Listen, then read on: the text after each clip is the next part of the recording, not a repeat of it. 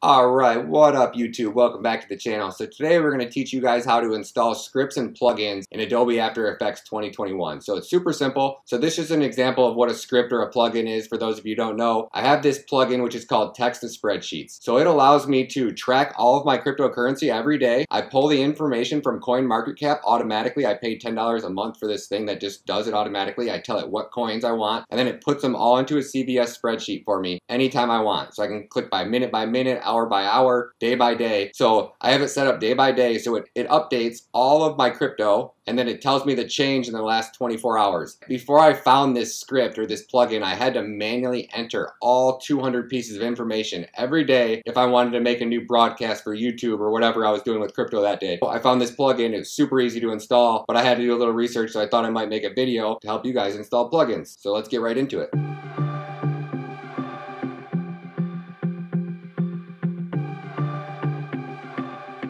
Up here under your windows, you can see down here, this at the very bottom of your window, it'll show you what scripts or what plugins you actually have installed. So you can see I have Text to Spreadsheet installed here. This is what's called a UI panel. So there's two different scripts or two different plugins you can actually install. One's a file and then one's a UI panel. So we're just gonna go up here to File, we're gonna come down to Scripts, and we're gonna go Install Script File or Install Script UI Panel. So since I had a Script UI panel, this is the one I chose. It's gonna do its thing. You're gonna come back. You're gonna need to come here, make sure that you actually have it turned on. It's probably going to make you restart After Effects, so go ahead and restart After Effects. Then after you come back in, there's one last thing you got to do. It's really important. You need to go up here into your preferences and go into General, and we're going to come down here to where it says Scripting and Expressions, and we're going to allow scripts to write files to access network. If you don't activate this, After Effects isn't going to allow your script or your plugin to really do its thing. Hopefully this video helped you guys out, and if it did, help me out. Do me a favor and hit that subscribe button for me. Give this video a thumbs up. Drop a comment below. Let me know if you guys need more help or you guys want more details with it. And I'll see you guys in the next video.